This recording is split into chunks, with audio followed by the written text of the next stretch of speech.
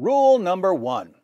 If you're a false prophet, don't affirm the inspiration, preservation, and authority of scriptures that contradict your revelations. You'll only end up destroying your own religion.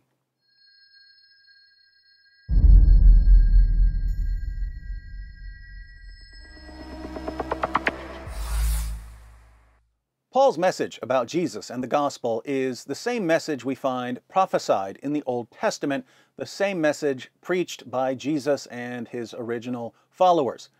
You are not good enough to enter the presence of God. All our righteousness is as filthy rags before God.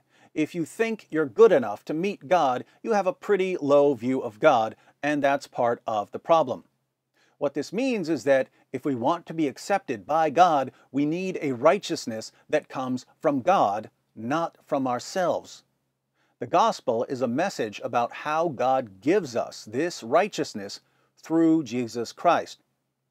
You might not like the message, but there's nothing incoherent or illogical about it. Muhammad's message, by contrast, self-destructs because the Quran affirms the inspiration, preservation, and authority of scriptures that completely contradict Islam. In Surah 3, verses 3 to 4, Allah says that He revealed the Torah and the Gospel. In Surah 7, verse 157, Allah says that Christians were still reading the Gospel during the time of Muhammad. We have copies of the Gospel before the time of Muhammad, during the time of Muhammad, and after the time of Muhammad. So we know what the Gospel during Muhammad's time said. We've still got it. In Surah 6, verse 115, and Surah 18, verse 27, Allah says that no one can change His words. No one is powerful enough to change Allah's words. Recall that Allah already said that the Torah and the Gospel are His words, which means that the Torah and the Gospel cannot be corrupted. Not surprisingly, according to the Quran, the Gospel is still authoritative scripture. Allah even commands Christians to judge by what we read in the Gospel. He says in Surah 5, verse 47, "Let the people of the Gospel judge by what Allah hath revealed therein. If any do fail to judge by the light of what Allah hath revealed, they are no better than those who rebel." So Allah says that He revealed the Gospel, inspiration. He says that no one can change His words, preservation, and He commands Christians to judge by the Gospel, authority. The problem for Islam is that if we judge by the Gospel, as Allah commands, we have to reject Islam, because the Gospel plainly declares that Jesus is the divine Son of God who died on the cross for sins and rose from the dead, and that anyone who comes against this message is not from God. There are only two possibilities here, my friends.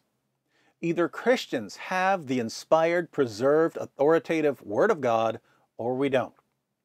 If we have the Word of God, Islam is false, because Islam contradicts our scriptures. If we don't have the Word of God, Islam is false, because Islam affirms our scriptures. If we have the Word of God, Islam is false. And if we don't have the Word of God, Islam is false. Either way, Islam is false. Unlike Paul's message, Muhammad's message self-destructs. In case you're wondering, yes, this would be an excellent time for our Muslim friends to start looking for a new prophet.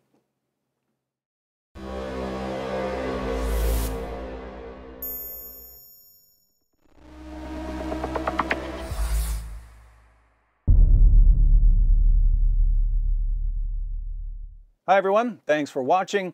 In case you stumbled upon this video while browsing or searching, I wanted to let you know that it's part of a series comparing Paul and Muhammad. So if you'd like to see the full series, be sure to click on the playlist. If you're already in the playlist, you're about to see how Muhammad's revelations insult Jesus. Paul's don't.